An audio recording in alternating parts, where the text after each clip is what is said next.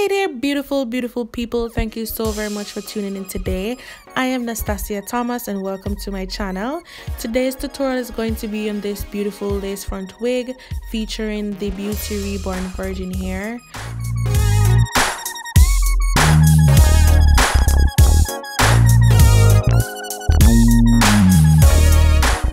Okay, so I'm using the Brazilian deep wave and I got a frontal and two bundles. The frontal is a 13 by 4 frontal and this is what the texture looks like. Really beautiful, really pretty. Just gonna open it up so you guys see all the curls really look. The two bundles that I'll be using is two 12 inches and that is what I'm going to be using. It's really pretty, guys. I'm not just saying that because, but it's it's really pretty, guys. As you'll see throughout this video how pretty the curls are and how consistent as well.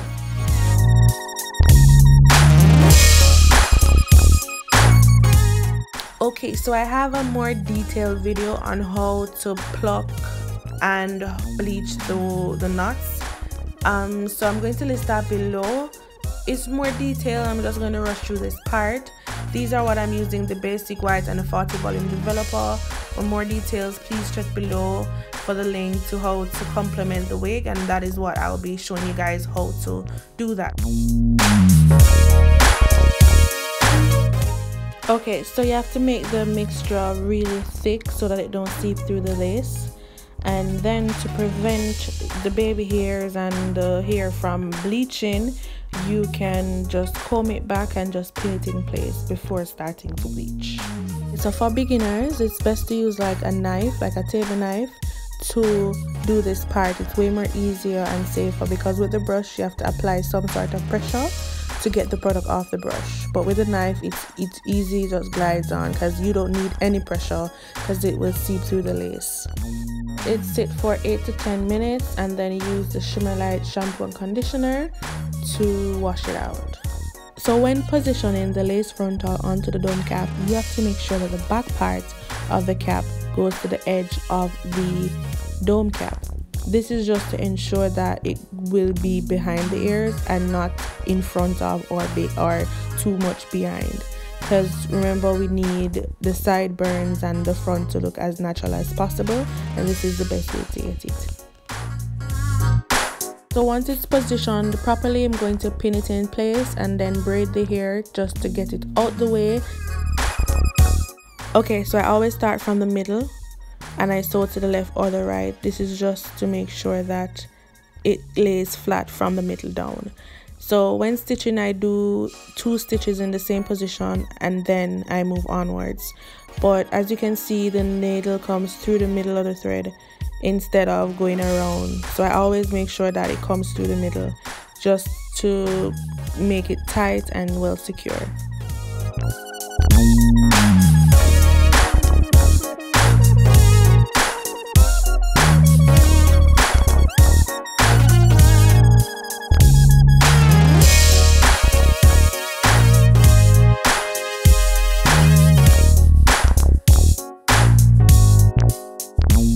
Okay, so right here is really important, so just watch and see. Sometimes I know you make some wigs and you're like, why is this wig so tight? Why is my wig hurting my head so much? It's so tight, I can't bear it.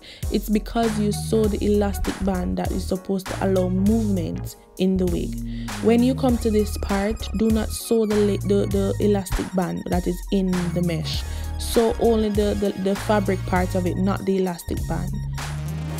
When you do that, it can move, it can stretch as freely as it should. If you stitch it down, when you are putting on the wig, it's going to be tight. Very tight. And what I always do to secure the stitching at the edge is to stitch in reverse. So I stitch going backwards.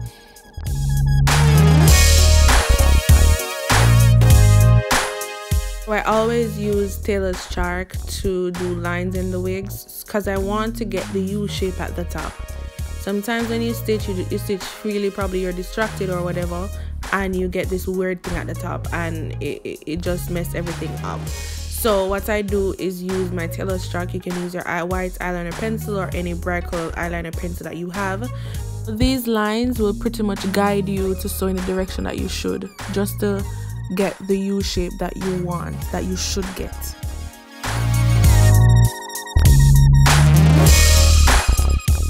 Okay, so I'll be using the T-pin just to pin the bundles in place so that I can sew with more speed. And also I'll be using the flip over method. In the description bar you will see a video titled how to construct a lace closure wig. It has all the details on how to sew the bundles onto the cap the right way, showing you in detail how to do the flip over method the correct way, because a lot of people are doing it the wrong way. They just hear flip over and they just flip it over and think that's it. It's not. Please see the video below how to construct a lace closure wig. If you have any questions for this video, you can also link them in the comment section below and I'll be so happy to answer them. So pretty much just watch and see what I do, and I'll be back soon.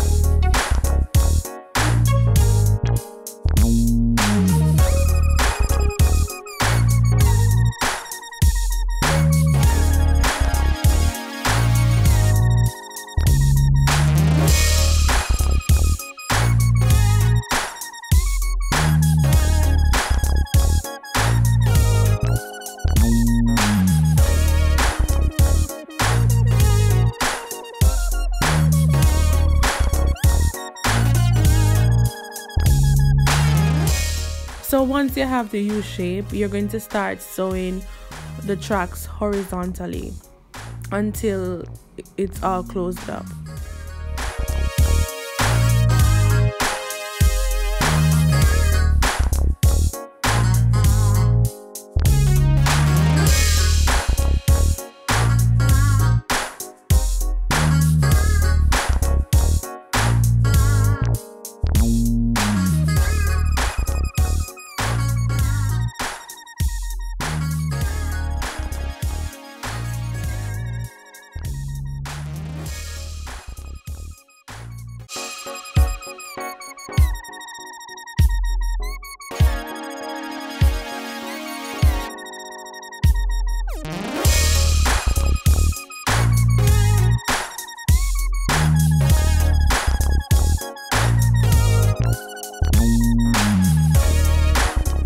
There are a few steps that I didn't show. I will be doing another video showing you guys how I install the wig, because I'll be putting it on somebody.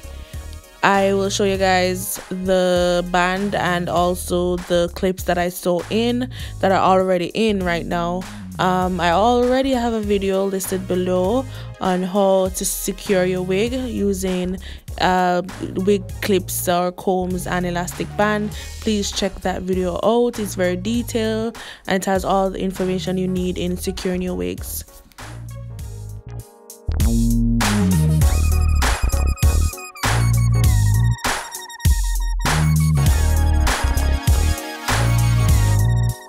So to lay my baby hairs, I'm going to use the olive oil mousse to get them nice and flat and get them in the direction that I want them to go in.